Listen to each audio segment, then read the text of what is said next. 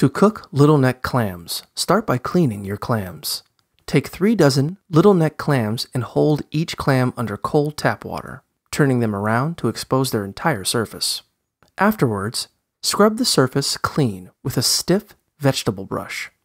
If you notice open clams, tap them on a firm, flat surface. If they don't close, the meat is no longer good and you should throw them away. Next, melt 2 tablespoons, 30 grams of unsalted butter in a skillet over medium heat.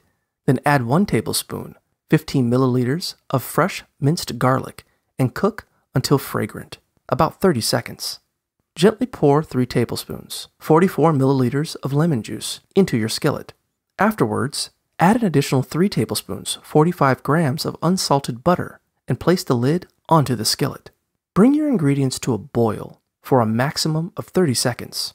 In a separate pot, add 3 cups, 0.71 liters of white wine over medium-high heat, then put the lid on.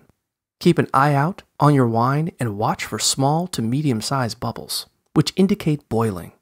After about 5 minutes, the wine should begin to boil.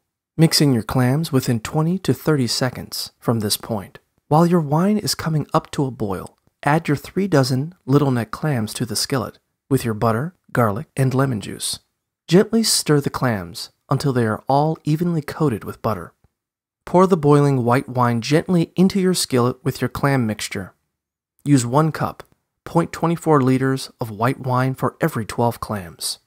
After adding your wine, place a lid onto your skillet. Steam your clams for about 5 minutes, or until they all fully open. Remove the lid every 1 or 2 minutes and check on the clams. By 5 minutes, most or all of the clams should be open, meaning they are completely cooked through.